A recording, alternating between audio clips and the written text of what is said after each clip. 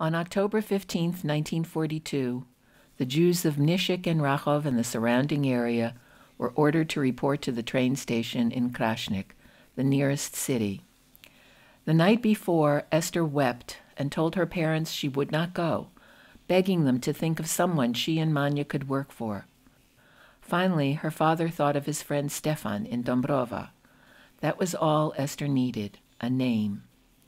Here, on the morning of their departure, everyone is weeping as they say goodbye. Rachel's last words to them were, "Goodbye, my children. Maybe you will live." This was one of the first pictures Esther made. She always said that this was the most difficult picture of all, not technically, but emotionally, depicting as it did the last time she saw her family.